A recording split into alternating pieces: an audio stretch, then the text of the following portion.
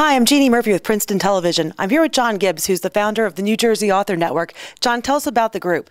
Okay, it's free to join, free to use. The website is www.njauthornetwork.com. We put on a lot of events all around New Jersey, usually at libraries and usually in the form of a panel Q&A. There are about 1/3 books published in North America every single year.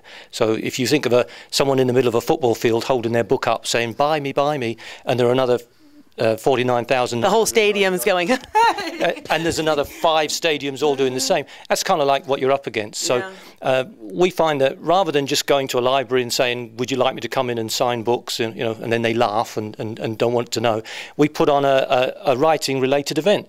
And in return for them promoting it, we're allowed to sell our books afterwards, and we don't charge. It seems to work very well. Sounds like a wonderful formula. Yeah, I know how competitive it is. So how many members do you have? We have about 165, 170. They're not all published. Unpublished or not yet published writers are welcome to join, although the only rule, if you can call it a rule, is to sit on a panel and be at a library event where you're on the panel talking to folks. You have to either be published, self-published is okay, but you have to be published, or in the industry in some way, because obviously folks have come to learn stuff.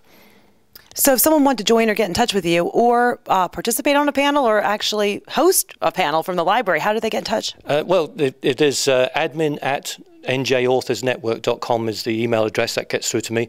And if you go to the website, www.njauthornetwork.com, the instructions are on there. You literally join a Yahoo group and you're in.